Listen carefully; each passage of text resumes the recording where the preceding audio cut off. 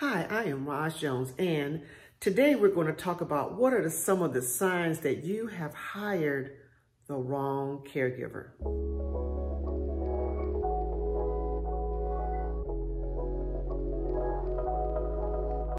Hi, once again, I'm Ros Jones, the CEO and owner of Jacksonville's Best Caregivers, where we provide 4 levels of specialized service to your loved one's sitter, homemaking companion, home health aide, and certified nursing assistant. When you can't do it all, you give us a call. So today we are talking about what are some of the signs that you have hired the wrong caregiver. Of course, hiring a caregiver to do personal tasks and everything for your parents preserves the relationship between you and your parents. So this is important to have that kind of, middle person to be able to do everything. Finding the right caregiver is already hard because you have to go through the interviewing process, background checks, make sure they take their COVID test. You have to go through all that. And despite doing all that and the interview goes well, there could not be a harder situation that you have to face sometimes than to say, I may have hired the wrong caregiver. And it's nothing on your part, it's just sometimes it may not be a good fit. Okay, so how do you recognize that you have hired the wrong caregiver? Number 1, personality conflicts. And when I say personality conflicts, sometimes when you have personality conflicts, this person may not be used to having someone else in the home.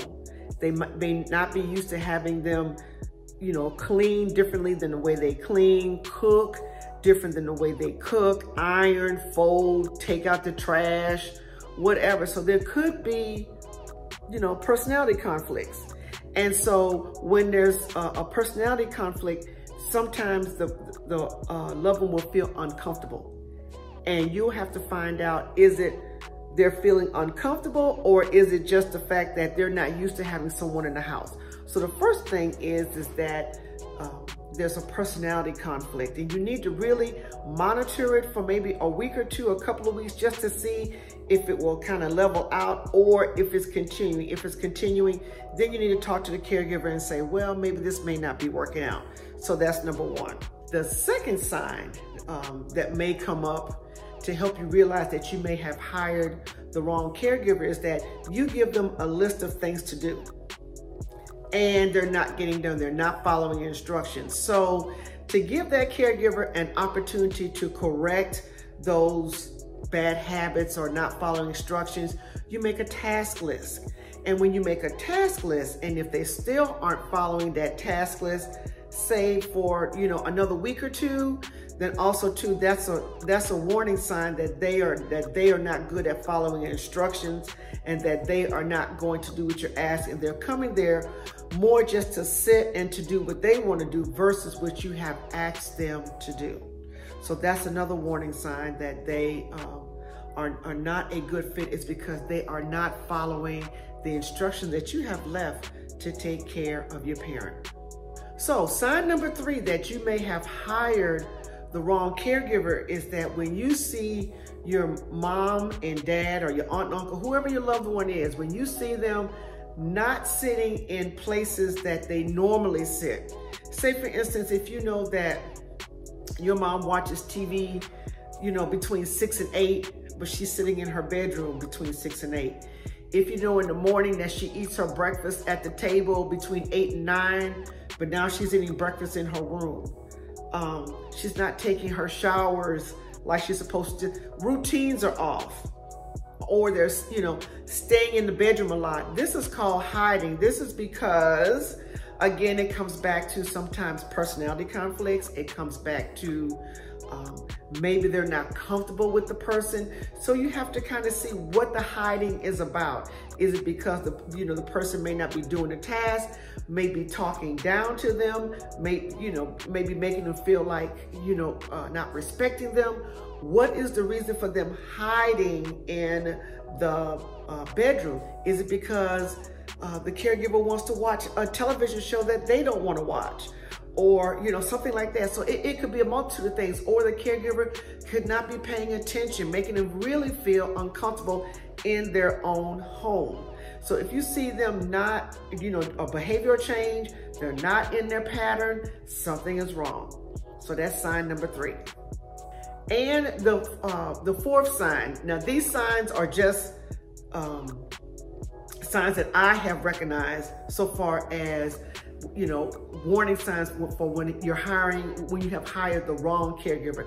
These are just my 4 suggestions that I have picked up over the years when you need to recognize that you have hired the wrong caregiver. So the last one, number 4, is when there's constant complaining. Now you have to monitor this really, really close. And the reason why I say you have to monitor this is because sometimes your loved one will complain about the caregiver is because they want you there versus the caregiver. So that's their subliminal way of making you feel guilty, right? And then the other reason why they could be complaining, like I stated earlier, is because someone is in their house that they're not familiar with. Or someone, you know, the caregiver, this someone could be, you know, cleaning different or, you know, doing things that in a different way that they're not used to doing. So you have to monitor that because, like I said, it could be just a way to make you feel guilty and, you know, make you come in, or it's actually a legitimate complaint that, you know, they're not cleaning, they're sleeping, they're on the phone, they're constantly watching TV, they're on their computer, so on and so forth. So these are things that you have to monitor, each one of these, you know, situations that I have given you so far as what, you know, how to recognize that you have hired the wrong caregiver. So let's recap. You ready? So what are the signs that you have hired the wrong caregiver? Number 1, personality conflicts. Number 2, things aren't getting done.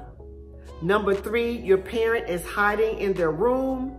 And then number 4, constant complaining. These are just the 4 that I suggest. It could be others. If they are, please let us know in the comments.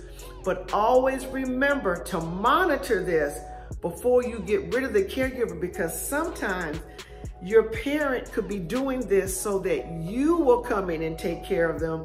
And so, you know, and they don't want the caregiver there. And then sometimes the parents are doing this because they don't want to spend the money, or they don't want someone in their house again. So like I said, you have to look at it on both sides and you have to monitor it, okay? Once again, my name is Ros Jones. I'm the CEO and owner of Jacksonville's Best Caregivers, where we provide 4 levels of specialized care to your loved one: sitter, homemaker, companion, home health aide, and certified nursing assistant. When you can't do it all, you give us a call. If you need to ask me more questions about hiring a caregiver, please feel free down here in the description. Get on my calendar at bit.ly/speakwithRoz and make an appointment with me under free assessment. And it allows you for a 30-minute consultation to talk with me about things like this before hiring a caregiver. Remember to like, share, subscribe, and turn on your notifications so you can continue to get this great information on how to be a caregiver.